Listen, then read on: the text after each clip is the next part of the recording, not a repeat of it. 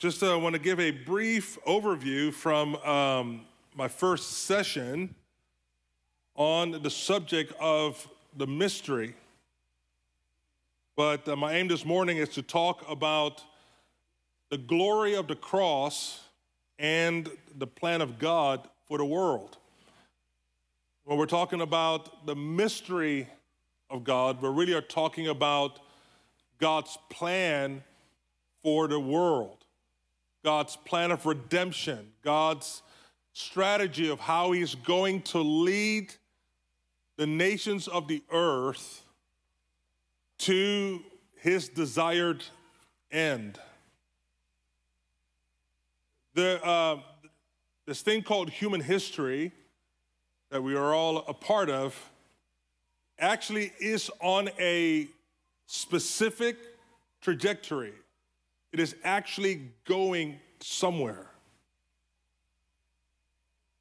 It's easy to forget that in the midst of just the pressures of our personal lives, the pressures of the lives of those that are around us, the pressures of the city and the nation in which we live, the pressures of the earth, just all the ups and downs that are happening in life and in the nations. It's very easy to forget that it is actually on a trajectory that is going towards. And what the apostle calls the mystery, which we talked about 2 weeks ago, when we understand that from the Word of God, it changes the way that we interact with the information that comes our way. And by the information, meaning the things that we perceive, the things that we hear, the things that we feel, the things that we think in light of what is happening around us. The plan of God, according to the scripture, changes the way we look at the information. We interact with it differently. Now, in Daniel chapter 11, verse 33, you don't have to turn there, but the prophet Daniel, he declares and prophesies that there is coming a time in human history where there will be so much confusion and chaos in all manner of ways. By the way, I want to say something about chaos. In this realm or in this age, chaos doesn't always look chaotic. So don't think Mad Max all of a sudden or Terminator. You know, it's yes, there will be things that will look chaotic, but there will be things that don't look chaotic, but from heaven's perspective, they really, really are. I'll give you an example. One of the things that surprises me until this day is how passionate cold love looks. We're living in a time where the love of many is growing cold. But people are, in some ways, more passionate than ever. Never thought that cold love would look this passionate. And so when I say chaos, I don't just mean that things get chaotic, but there is deception. There is that false light or that counterfeit light that will happen. So anyway, so Daniel is speaking of that time, and he says, during that time, he says, there will be men and women who will have understanding. And it says, and they will instruct many. Those who have understanding, he says, will instruct many. The verse before that, he says, and those who know their God will do exploits. And so these are men and women, and he really is talking about the church, the body of Christ, will know the Lord intimately, number one, and number two, and will be a people of understanding.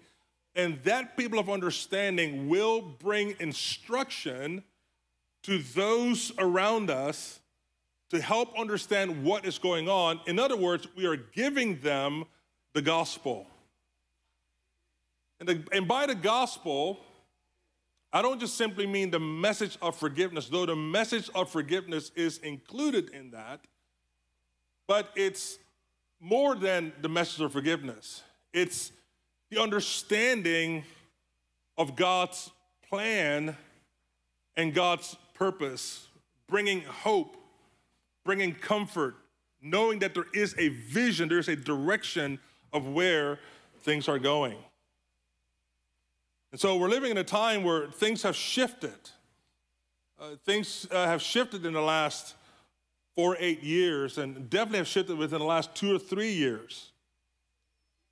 And I believe that we're more and more coming into that space that the Lord spoke of when he said that he's going to change the understanding and expression of Christianity.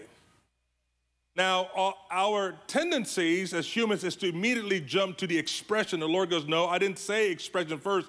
I was very intentional about the order. I want to change the understanding. I want to change the expression.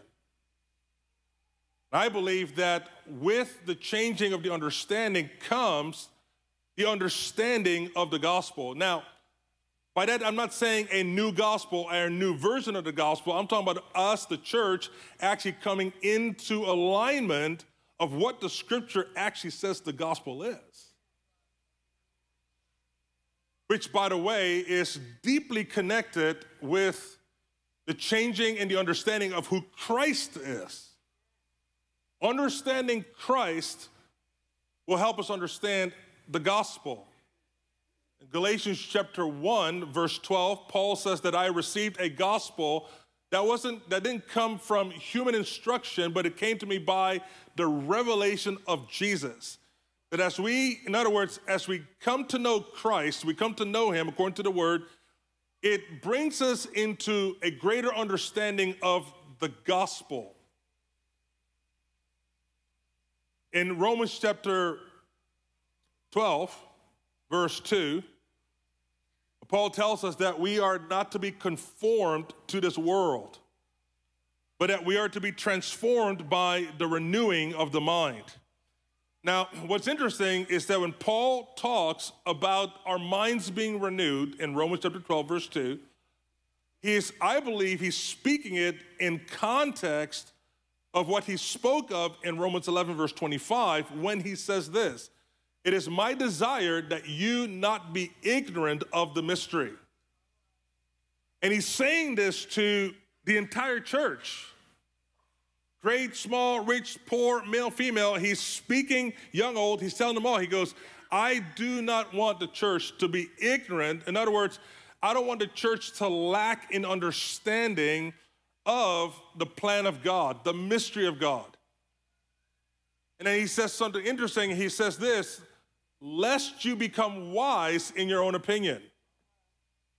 There is a realignment of our opinion about everything. Our opinions about ourselves, our opinion about our friends, our spouse, our children, our family, our friends, the society, the culture, the politics, everything, we have our opinions. And understanding God's plan produces a humility in us because we begin to think differently according to the mystery. And so part of my aim this morning, and one of the reasons why we're doing this series, is because things have shifted, and we are in a time right now where so many things are showing themselves to be unreliable insofar as being able to count on the information that comes our way. There's two ways to look at the dilemma of false information that's going on in the culture from all manner of sources. There's two ways to look at that. One way is kind of like, oh, gee, that's a bummer. So let's come up with our own opinions. Or the Lord goes, no. He goes, I'm shaking everything that can be shaken so that you can put your reliance elsewhere. And so I believe we're coming into a time where the Lord is wanting to help us by the Holy Spirit to not be intimidated by this word mystery. Because this mystery or this plan or this blueprint, or you can call it divine strategy, is not only for the preachers or the professional ministers or the theologians, Paul makes it very clear in Colossians 1:25. He says that this mystery is available for all believers, for all the saints. Jesus in Luke chapter 10 is filled with joy, and he says, Father, I thank you that you have hidden these things from the wise and the prudent, but you have revealed them to babes. You've revealed them to the common folk, to the whosoever. And so we looked briefly 2 weeks ago at Daniel chapter 2, and I'm not going to go through it again, but where Daniel interprets the dream from Nebuchadnezzar, it turns out that this dream was called the secret. And when Paul talks about the mystery, many believe that he is pointing back to what happened in Daniel chapter 2. One of the things we see in Daniel chapter 2 is that the mystery, it produces worship and gratitude. We see that God is sovereign and he's directly involved in leading the nations of the earth. We see that God is directly involved in putting men and women in power in terms of leading nations. We also see God's desire to make known wisdom, to make known knowledge, to really want to give us insight into his heart. Jeremiah 23 verse 20, it says that in the latter days that we will have mature understanding of the thoughts and the intents of our heart and of his heart. And so part of my aim this morning, yes, actually is to say, you know what, we're gonna need to stretch our thinking a little bit. But I got good news for you. That doesn't mean you gotta now start some elaborate academic study program. That's what's going on. It's simply looking at Bible verses, but not just looking at Bible verses, it's looking at Bible verses together. In 1 Corinthians chapter 2, verse 16, Paul says that we have the mind of Christ. There's not a singular person that has the mind of Christ. It's we have the mind of Christ. And so if we would just orient the fellowship just a little bit and start looking at some Bible verses in particular where the pages are stuck together, and that was a joke. Okay, anyway. I think it will surprise us what we will find. You know, for the last couple of years, one of the things that Mike has done, he took 3 years and went through, what is known in our midst as the 150 chapters. The 150 chapters that describe the generation of the Lord's return. Well, those 150 chapters actually give us insight into the plan. And so it's as simple as taking these 150 chapters and begin to talk with each other about these chapters and go, man, what's going on over here? What does this mean? How does this affect my marriage? How does this affect the way I raise my children? How does it affect my interaction with my boss? How does it affect my relationship with my employees or starting a business? How does it affect my relationship with the people that I'm with and the spiritual family that I'm a part of and so forth? All of these things were given to us to give us understanding of how we should live. There's an interesting verse, I don't have it in the notes, but it's in Ezekiel chapter 14. Ezekiel 14, verse 21. It talks about the severity of the shakings that will come in the generation of the Lord's return. It talks about it gets like a list of 4 very intense things that will take place. But all of a sudden, it slips in there. It says, but you will see the behavior of these godly people. And it says that when you see their behavior, it will actually bring you comfort. And beloved, that is part of where this thing is going for the body of Christ, is that as things escalate, both the non-chaotic chaos and the chaotic chaos, so to speak, there are a people of understanding, like the sons and daughters of Issachar, so to speak, who understand the times and they know what to do because it is an understanding that is informed by the mystery or the gospel. And so the gospel, and the reason why we're talking about the mystery is because according to Romans 16, the mystery or this plan or this strategy, it informs the gospel. Paul says that he talks about the gospel that was according to the revelation of the mystery kept secret. Romans 16:25. He says the gospel according to the revelation of the mystery that was kept secret. In other words, the understanding of God's plan informs our understanding of the gospel. And what we find is that as we grow in our understanding of the plan, and again, it's not some pie-in-the-sky revelation, it's simply in the Word of God. And you know, the spirit of revelation operates in our lives, and all of you have had this happen undoubtedly, is when you're reading a passage you've read 10 times, and the 11th time you are positive that there's a verse that popped up that was not there last week. When that happens, that is the spirit of revelation. So we simply are talking about insight in the Word of God that's hidden in plain sight. And when we understand the plan, we find out a couple of things. Number one, that it calls us to respond. It calls us to obey. It calls us to embrace the cross, number one. And number two, it actually calls us to a place of partnership, that we have a role to play in the unfolding of that plan. That is our calling, that as Christians, our calling, our assignment is wrapped up to partner together with the Trinity to unfold this plan. He wants to do it in relationship with his people. And so what does this mean? It means the living of the life of the cross in their personal lives.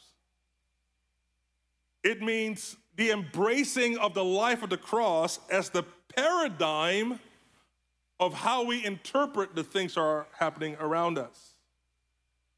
It means the embracing of the cross as the paradigm to which we call the church to. The cross becomes the interpretive grid of how we understand God's leadership.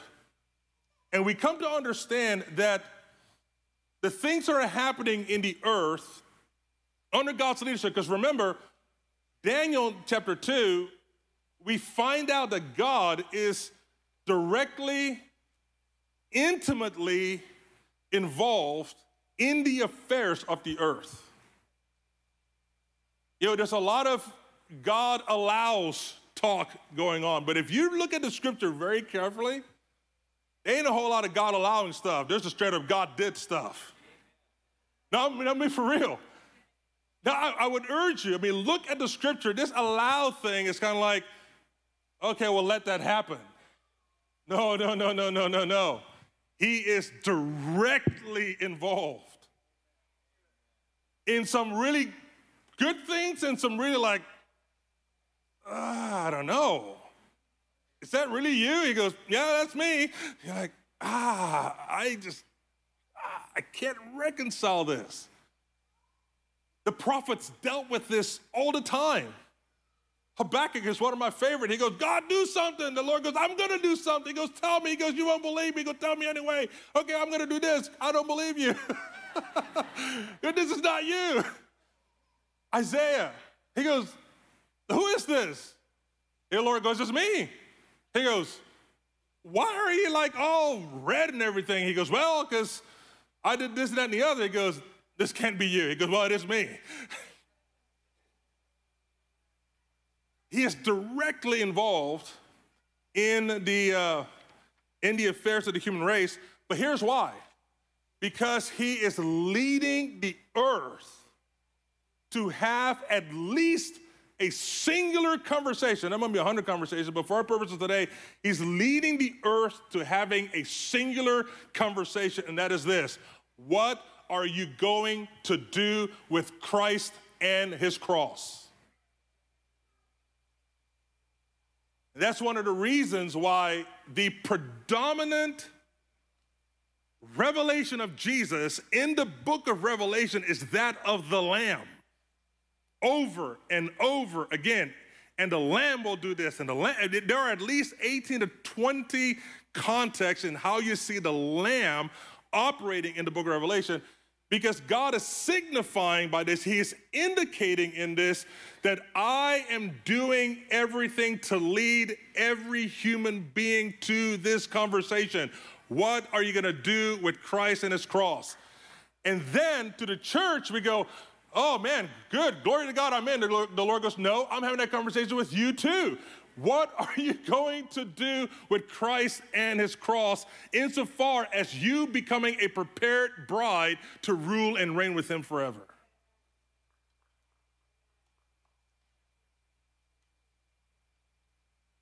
Page 2. So in John chapter 19, a familiar passage, where Jesus dies, he's hanging on the cross, and he makes this statement, it is finished. Now, I don't know about you, but every time I read that it's like I walked in on a long-standing conversation that I was not a part of. I go, what's it? What's the it? Whatever the it is, it's really important. Because as soon as he said it is finished, that's when he bowed his head and he gave up his spirit. Done. What is this it? Well, let's look at a couple things. Paragraph A, the Lord made a promise to Abraham. By the way, beloved, this subject will, not my version of it, but the subject I see in the Word of God, it will help us navigate so much of what is happening right now and what is going to happen in the future. I don't really mean this to be mean, and some of you guys go, why are you always bringing this up? Well, I can't help myself. There you have it. It's this, we are still so beholden to political outcomes. Now, I know half of you went, there he goes again, anti-politics, blah, blah, blah, blah, blah. I'm not anti-politics. I grew up in a diplomat's home. I get politics. I'm not against politics, but I am a preacher of the gospel, and my primary job behind the pulpit is to prepare hearts according to the gospel. And there's a place for all the other stuff. There really is. I'm not trying to be trite. There really is a place, but there is a shifting of priority that has to happen so that we can have a true vision of hope and comfort in light of the things that lie ahead, number one. Number two, so that we would know how to day by day in the midst of the crisis and the chaos, know how to respond personally in our obedience before the Lord. And thirdly, that we would find ourselves useful of the Lord in the midst of the storm. And so it's about the vibrancy of our heart through loving obedience, and it is about our partnership with Jesus as he is rolling out his plan, so to speak, for the nations of the earth. And that plan is vast, and there's so many implications to it. That each one of us, we have different gifts and different assignments that all flow out of that plan, strengthening the church and touching the nations for the sake of the gospel. And so Abraham gets called by the Lord in Genesis chapter 12. And the Lord tells him that, he says, I'm going to make you a great name, and that through you, Abraham, all the nations of the earth will be blessed. Now, the thing that's amazing about this is that the nations that he is talking about in Genesis chapter 12, in context, he's referring to the nations that were scattered in judgment in Genesis chapter 11. The Tower of Babel. Tower of Babel, God comes down in judgment. He scatters the nations, but he doesn't end there. He goes, I love these guys. He goes, I had to come in judgment for a bunch of reasons. He goes, but I love them. So Abraham, he goes, I want to talk to you. He goes, I have a plan. And the plan is that through you is to release my blessing to these very nations that I brought my judgment to. Now, the Lord doesn't make it clear in Genesis 12 what this blessing is, But in my mind, if God is in the business of handing out blessings, I want to be in line. And we can figure out the details later. Now, this blessing of the Lord that he speaks to Abraham about, paragraph B, there are other places in Genesis where this blessing is being talked about. There's a few more details that are being added to it. However, the subject of the blessing, it takes on a whole new focus when we get to Numbers chapter 14, 20 and 21. And here's what God says. He goes, Abraham, I'm going to bless you, and you will be a blessing, and I will bless the nations of the earth through you, Genesis 12. But in Numbers 14, he says, Moses, but what this blessing looks like is my glory filling the earth. In other words, I am going to come, and I'm going to make planet Earth my habitation. Beloved, I don't know about you, but that sounds far out. It straight does. And you know what? If you go like, what? Then you actually are getting what I just said. But you're in good company because King Solomon was faced with the same dilemma. In 1 Kings 8:27, he's praying, he's dedicating the temple, he's doing his thing, and then all of a sudden he goes, wait a minute. He goes, Lord, he goes, are you going to dwell on the earth? He goes, the heavens of heavens cannot contain you. He goes, how can this even be possible? And so for us, we find it unbelievable. Solomon said, I don't get this. Well, I believe that in Moses' generation, they had the same dilemma. Because Moses, sometime before, several years before, had just told them in Exodus 19, he says, look, God is going to come down the mountain, and I have a warning for you. When he comes down the mountain, the moment he touches that mountain, you cannot touch the mountain. You touch the mountain, you're dead. So they're remembering that message. A couple years later, Moses gets anointed. He goes, I have a word from the Lord. He goes, what? He said, he's going to dwell on the earth. And the whole nation goes, oh my gosh, we're dead. Here we're dead. He goes, this is not good news. He goes, He goes, no. He goes, that is part of the blessing of Abraham, and it's coming into focus. That God is going to dwell on the earth forever.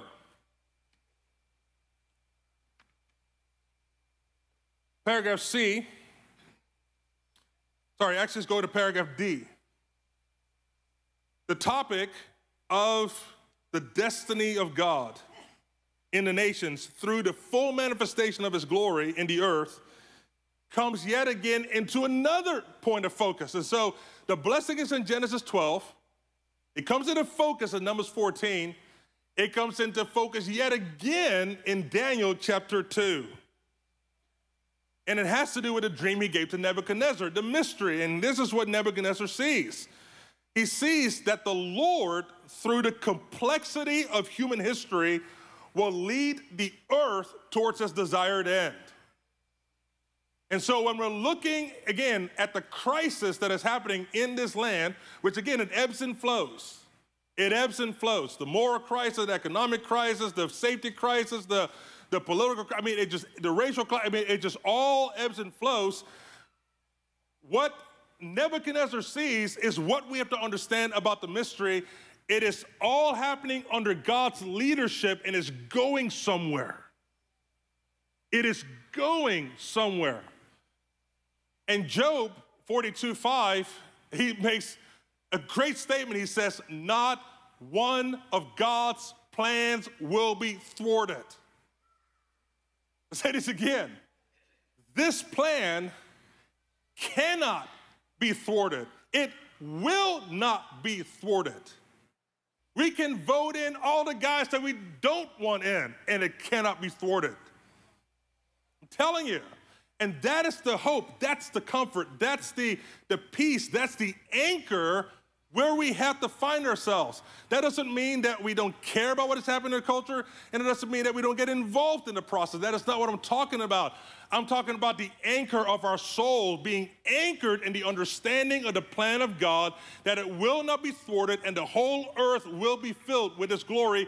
God is coming to the planet, and so the greater question is not who's going to be in office, though there we go again. Yeah, let's do the thing, midterm election, I get all that. But the bigger question is, where will you find yourself when the God of glory invades the planet? Will you stand on that day? Will you stand on that day, and will you live in all the bounty and all the pleasure of joy and peace and hope in the midst of His presence on the earth? Because you've responded to the finished work of the cross. And so in Daniel chapter 2, verse 35, Daniel, the thing comes into focus. Genesis 12, I'm going to bless you. Numbers 14, I'm going to fill the earth with my glory. Daniel 2:35, it comes to the greater focus. He goes, Daniel saw this stone that hit this rock, which was all these empires of the nations. It completely destroys the statue, and that stone becomes this ginormous mountain, and it begins to fill the earth. It sounds just like Numbers 14:21, but this time it's not just the glory, it is the very kingdom of God that is on the earth. The very rule of God, the very leadership of God. So paragraph E, the way that the earth becomes a dwelling place of God is through the blood of His cross. The cross is what makes it possible for the earth to become the Holy of Holies. Again, we're talking about something that cannot be conceived of by the natural mind. We see the testimony of it in Scripture, but seeing the testimony of Scripture is not enough. What the Holy Spirit wants to do, He wants to help us come into a place of living understanding where it begins to inform the way that we think and feel about life.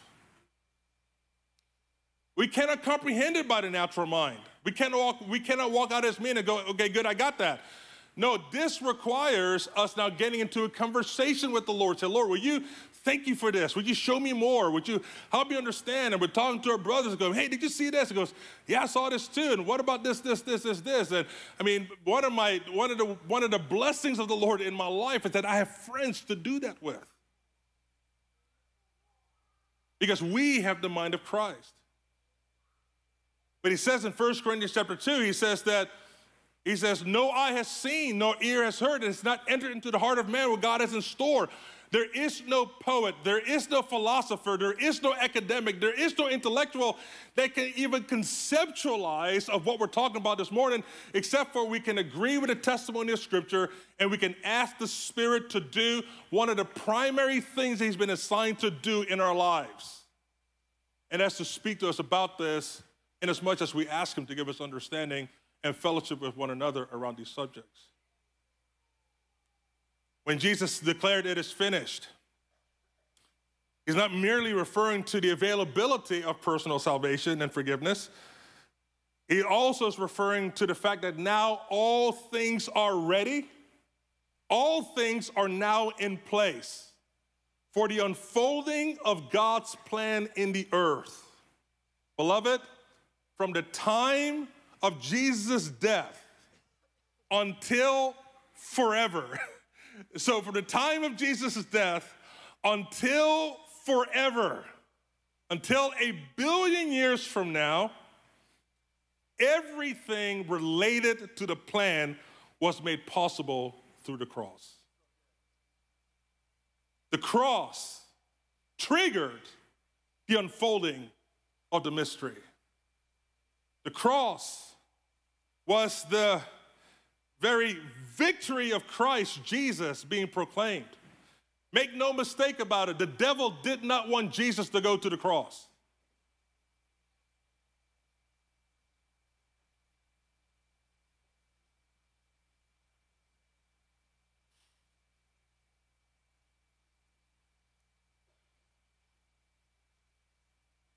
maybe it is this belief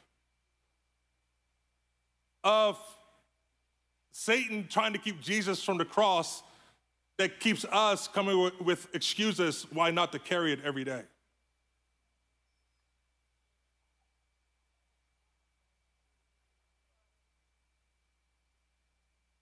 When Jesus died on the cross, it was not a good day in the kingdom of darkness. Scripture makes it very clear. See, most people think that when Jesus died on the cross, heaven was kind of like, oh, gee, bummer, what happened? You know, the apostles were. They didn't get it. They were resisting Jesus' teaching on the cross for 3.5 years. So they were sad.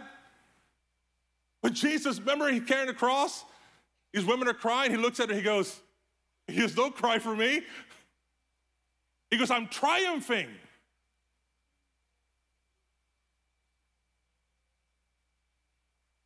Colossians chapter 2, verse 15. It says that he was triumphing. Listen to this. He was making a public spectacle of demonic forces on the cross. That's what it says. Check it out. He says, this thing called the cross, Paul calls it the wisdom of God. He says the brilliance of God's leadership was seen in the nature and the glory and the wonder of the cross. He goes on to say, he says, this thing called the cross is foolish to the natural mind.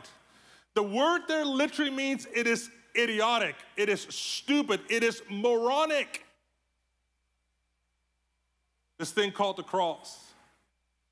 It is so weak and so pathetic in the natural realm that it was the ultimate knockout punch of all knockout punches in history. Because Paul says, had the kings of the earth understood who he was, if they understood his ways, if they understood his character, if they understood his nature, if you understood the way that he's wired, the way that he thinks, and the way that he acts, they would have never crucified the Lord of glory, it says. Because if they knew that crucifying him meant they would lose their jobs, they would have never done it. It would, beloved, it was the ultimate checkmate in human history. Now hear me. When he died on that cross, it wasn't like, the demons are throwing a party for 3 days. No, there's too many songs about that. There you have it. Jesus died and the devils threw a party. He was a defeated foe when Jesus breathed his last. It is finished.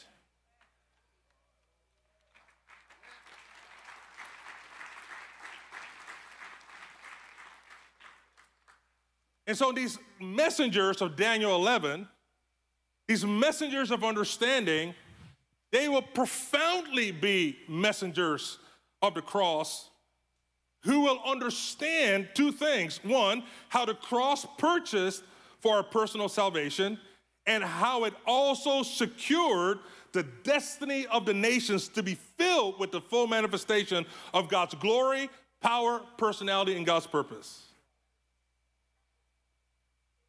The Apostle Paul, in Ephesians chapter 3, verse 10, he calls it the manifold wisdom of God. He says that the church would make, that God's manifold wisdom will be made known through the church to powers and principalities. A people who said yes to the life of the cross. And people who said yes to understanding God's nature and character revealed in the cross. And people who said yes to the proclamation of the cross. And by proclamation of the cross, I don't mean that we're saying cross every other sentence. Simply talking about the plan, the mystery is the preaching of the cross, because the cross is what made the plan possible. Revelation chapter 5.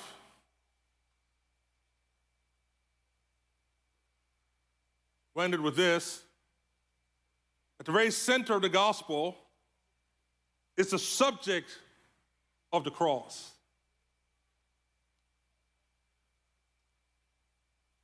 It's the wisdom of God.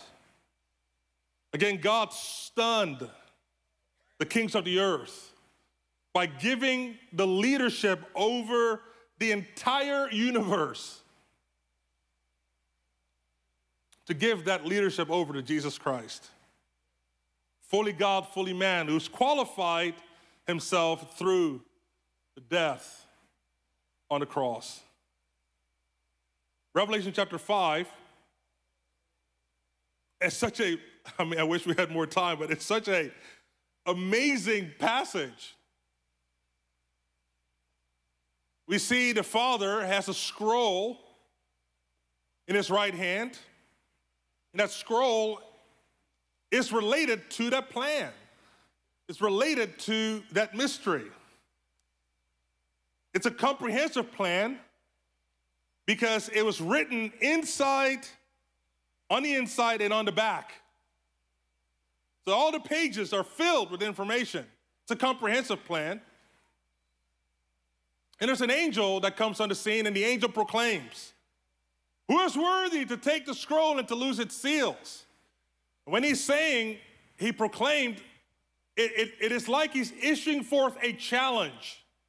Is there anyone in the universe, is there anyone in history qualified to take the mystery of God and to bring it about into fullness? We know the story. The search party started looking for qualified individuals.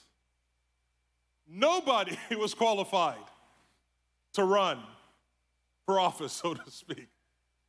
No one was. The situation is so dire, verse 4, that John wept. It says he wept much because no one was found qualified, worthy to open the scroll and to read it and look at it. No one was worthy. Because he understood that the unfolding of God's plan for human history to bring the earth into her most glorious destiny, beloved, where everything is filled with life and everything is perpetually new, and there's righteousness and there's justice and there is the environment functions properly, and we got vegetarian lions and, okay. You know, the lion and lamb, you know, they're eating grass together.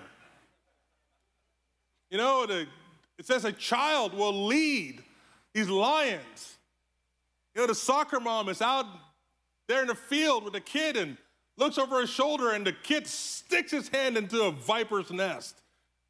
And she doesn't even see, goes, "Oh, you know, what's going on? Oh, he just discovered vipers." You know, I mean, no concern at all, because the justice of God has even removed the enmity and the hostility between humans and the animal kingdom. That's what's going on there.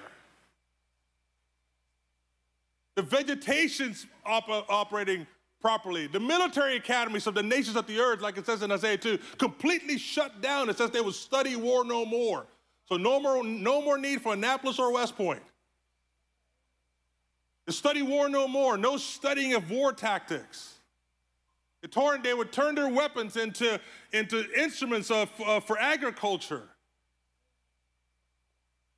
This peace and tranquility, this urban tranquility. I mean, beloved, it's all right there in the Word of God. And John understands this. He knows this. But no one is worthy to take the scroll. And so it's not a good day for him to find out that no one's worthy. And one of the elders comes to him and he says, "Don't weep." He goes, "I have a message of comfort for you." He goes, "Okay." He goes, "Behold, the Lion of the tribe of Judah, the root of David, he has prevailed." In other words, there is a king. There is someone worthy to take God's plan and to execute it and to delegate some of its assignments to its people, and to see it manifest in the earth. Here's the point I want us to catch, is John looks to where the elder is pointing, and he sees the throne, and he cannot believe his eyes. He sees that the most powerful man in human history is a man who is like a lamb that was slain. It wasn't Caesar in all of his pomp. It wasn't Napoleon and his horsemen.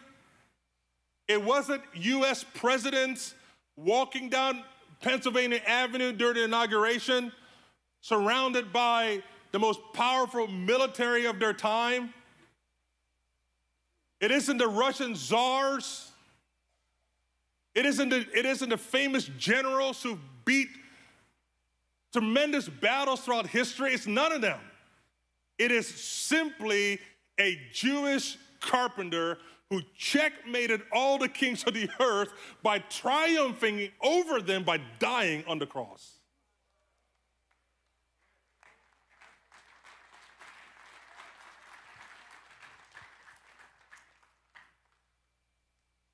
And so inasmuch as we understand this, we begin to see his desire to have a people of the cross. That the thing that prepared Jesus to rule and reign, the book of Hebrews is very clear about this, that he was trained and he was made perfect, it says, through the things that he suffered. We look at the mystery, we find out that that is the training path for his bride as well. To rule and reign with him through the embracing of the life of the cross as described in the Word of God. Interpreting what is happening in the nations through the lens of the cross. So the worship team come up. And lastly, understanding that God's leadership in the earth, all the things that are happening. Again, he is a multi-dimensional chess player. I don't want to be dogmatic about that I know everything that he's doing. There's so much more that he does. Deuteronomy 29:29, that the things that are revealed belong to man, and there's things that he has not revealed that belong to him. There's tons more things he's doing that we know of. But we do know this, that he's leading the nations of the earth. He's leading this nation in this hour, in this moment, to have a singular conversation. What do you do with this Jewish carpenter, and what do you do with his cross? What do you do with Christ, and what do you do with his cross? He's leading all of human history towards that question, towards that discussion. Amen? Let's stand.